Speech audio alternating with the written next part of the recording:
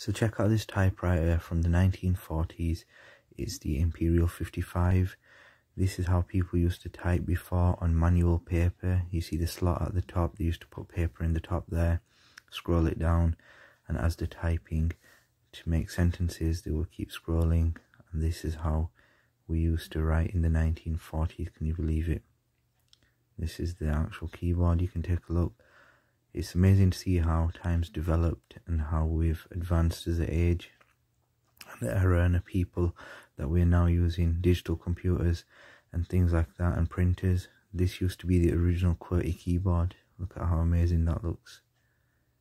I guess this is just to say we should appreciate how we've advanced and how easy it is for us now. Thanks so much.